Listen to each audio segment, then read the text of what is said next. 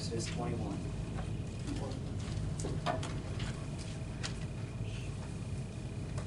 Now these are the judgments which thou shalt set before them.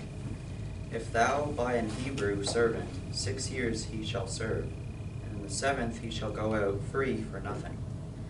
If he came in by himself, he shall go out by himself. If he was married, then his wife shall go out with him.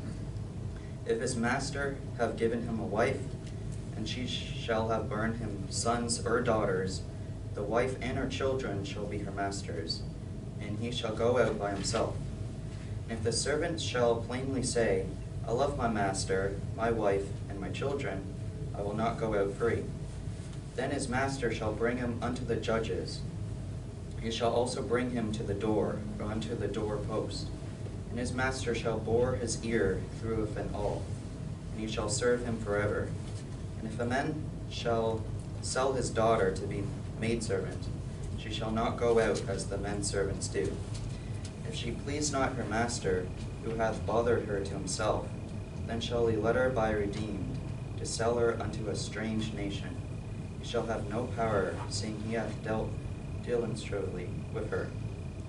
And if he have bothered her unto his son, he shall deal with her after the manner of daughters.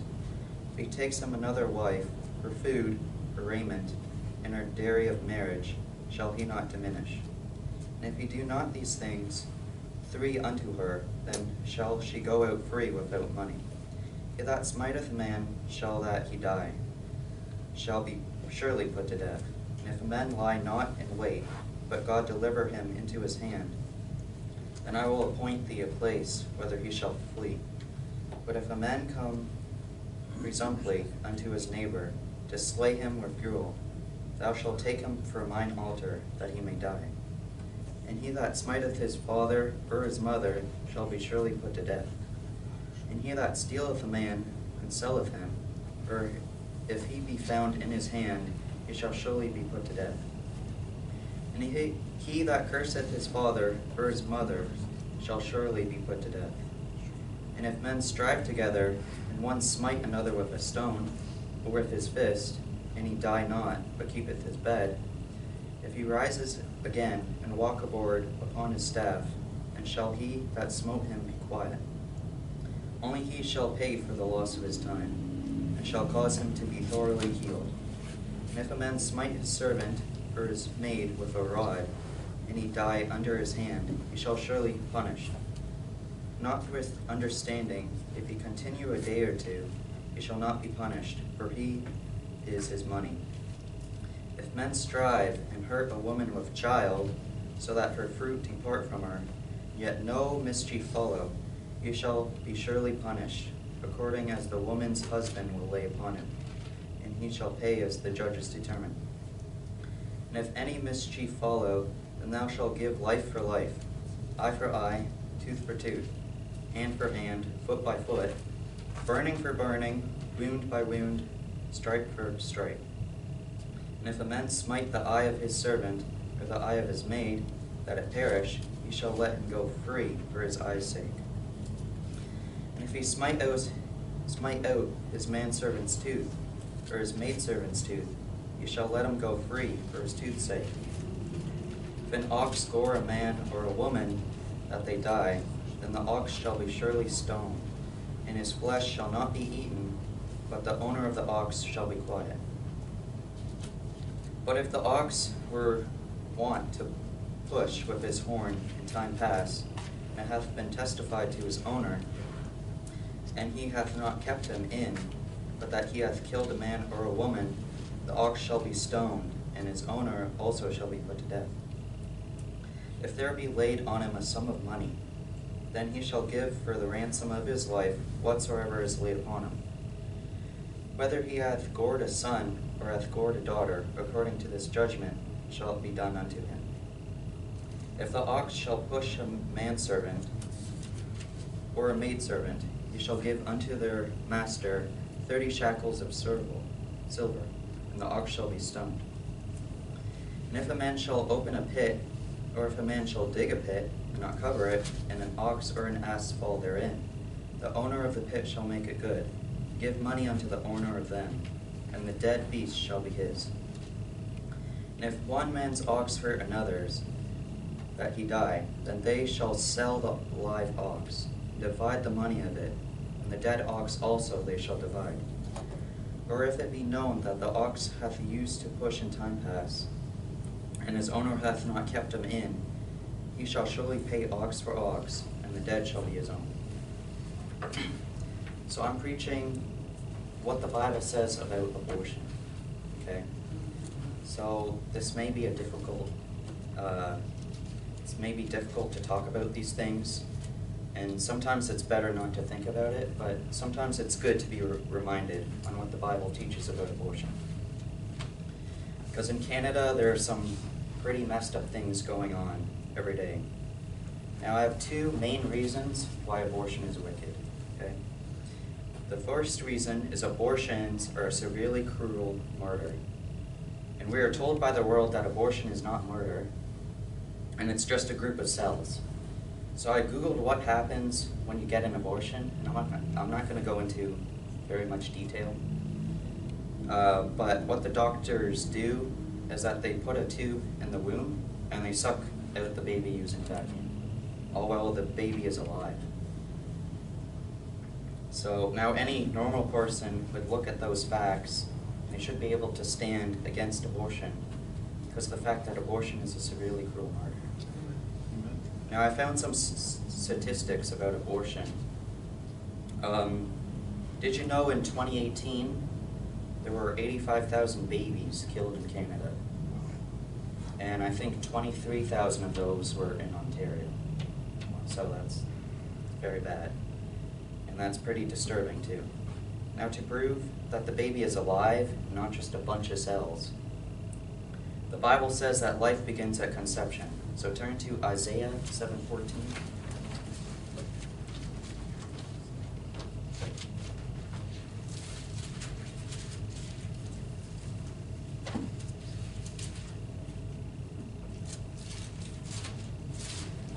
Isaiah 7:14.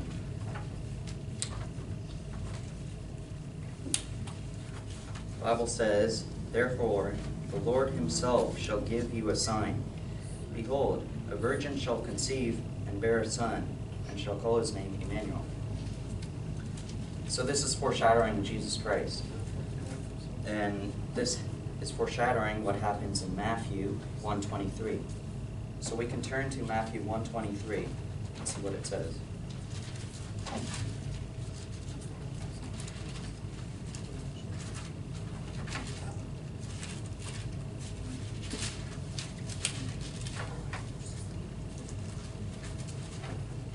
Matthew 1:23. So it says, "Behold, a virgin shall be with child, and shall bring forth a son. They shall call his name Emmanuel," which is being interpreted, God with us. So you may ask that, is it a virgin shall conceive, or is it a virgin shall be with child? Well, it's both, because at conception, it is a child. That's one life. And it doesn't become a child 24 weeks later or 2 weeks later. When there's conception, that's when there's a child. And notice it doesn't begin as a blob of cells and it eventually turns into a child. The Bible is clear that when there is conception, there's life. God says a virgin shall conceive, then he says a virgin shall be with child. Now the abortion crowd wants us to believe that the group of cells eventually turns into a child, but that's false. The Bible teaches that it's a human being even before the body is formed. So this is proven in Luke 1:39.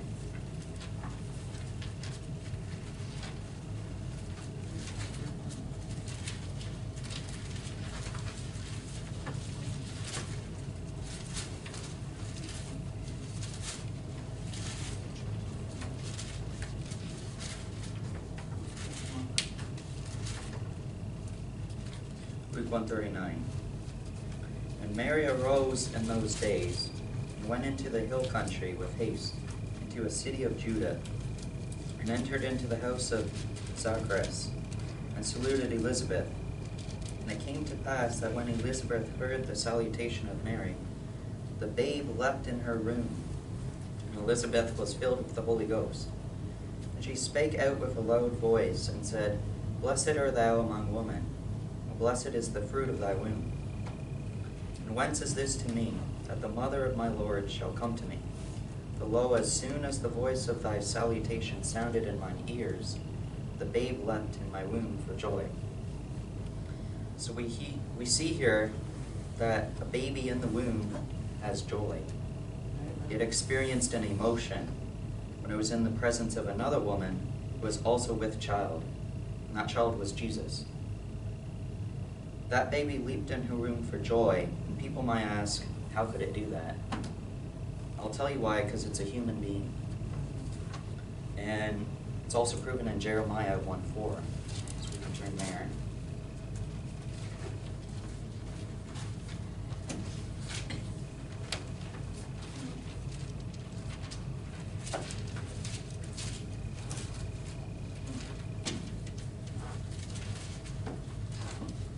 Jeremiah 1:4.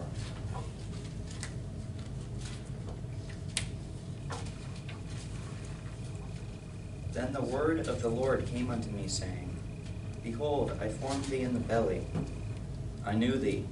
Before thou camest forth out of the womb, I sanctified thee, and I adorned thee a prophet unto the nations. See, God had already given an identity to Jeremiah. Even before he had a baby, he had a body that had been formed in the womb. And here's the truth. Every single child that is killed in the womb, God had already given an identity to. He had already given a purpose to them. And for Jeremiah, God had already sanctified thee, and he ordained thee a prophet unto the nations. So God had already made a purpose for all these babies in the womb that unfortunately gets killed. So the second reason why abortion is wicked, because it attacks people with disabilities. And here's why. When the woman is in labor, sometimes the doctors will tell her that the child has Down syndrome or some kind of disability. And it's okay to go ahead and abort the baby. To look at a child with a disability and to say, well, let's just kill it because it's going to be too much work for us, that's pretty messed up. And that's the world that we are living in. So turn to Matthew 19:13.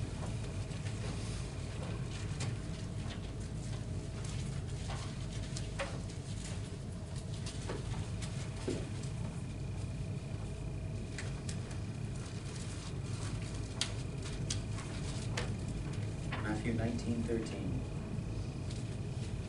Then were there brought unto him little children, that he should put his hands on them and pray.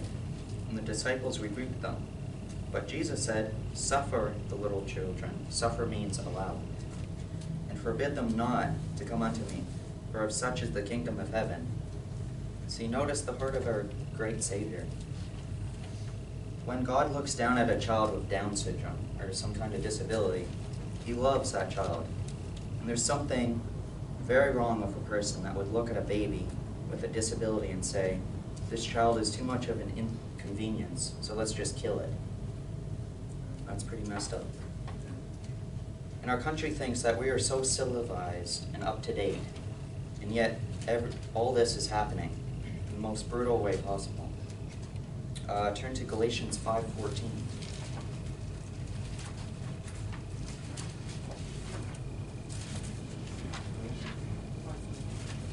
Galatians 5:14.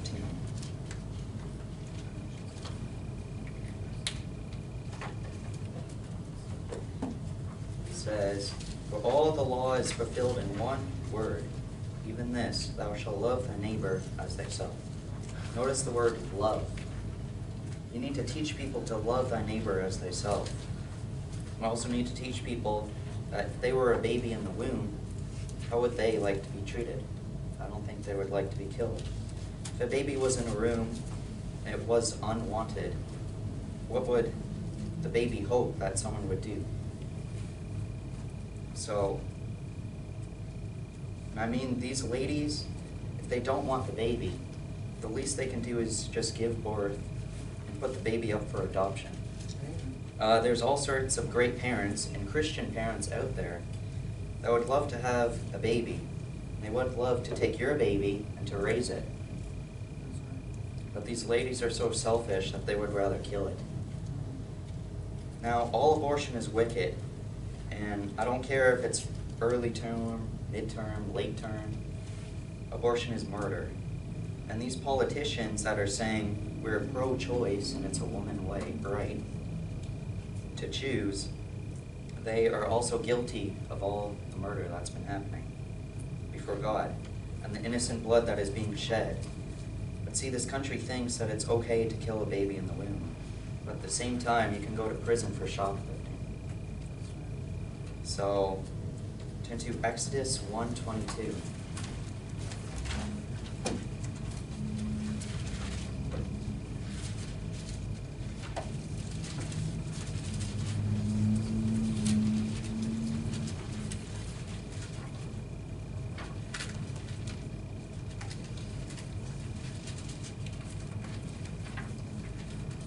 Exodus 1:22.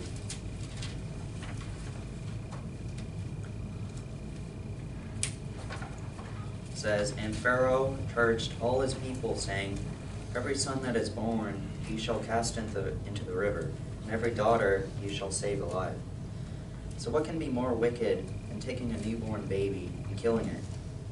If you can just imagine just destroying the life of an innocent child. But today in Canada, this is considered normal. See, and in the Bible, the Egyptians were throwing babies into the river. Nowadays, it's kind of the same thing.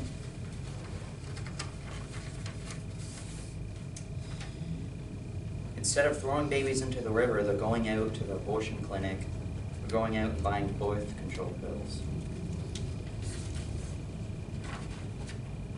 Now, the abortion crowd always wants to tell us that abortion and using birth control pills is good because the world is overpopulated, which is also not true. If you've ever been out into the countryside on a road trip or something, do you see all that empty land out there that can be habited? Now, as Christians, we need to be armed with arguments and knowledge to be able to tell others on why we believe that abortion is murder and why it's messed up. We need to stand firm on the argument that life begins at conception, before there's even a body, before the baby is even complete. It's already a person and it's alive. And when you end that life, that's called murder.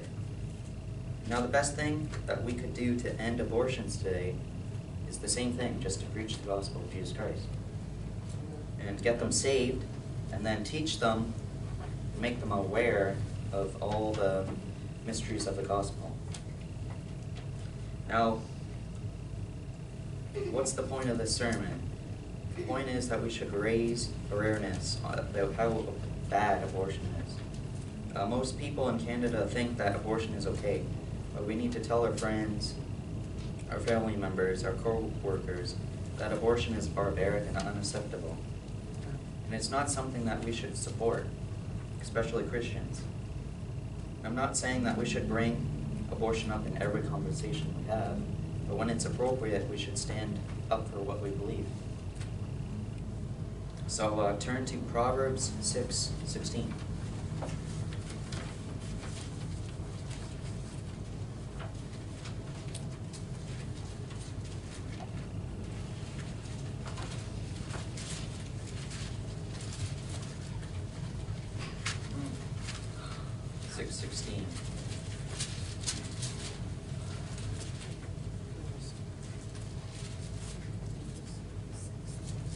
It says, "These 6 things doth the Lord hate, yea, 7 are an abomination unto him: proud look, lying tongue, and hands that shed innocent blood."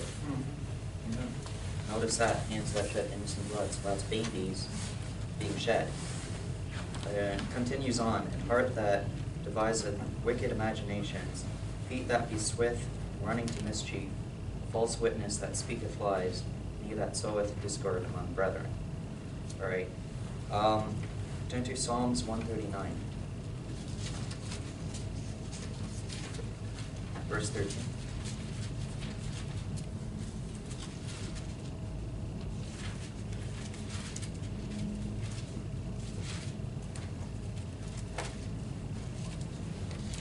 says, "For thou hast possessed my reins, thou hast covered me in my mother's womb. I will praise thee, for I am fearfully and wonderfully made. Marvelous are thy works, that my soul knoweth right well."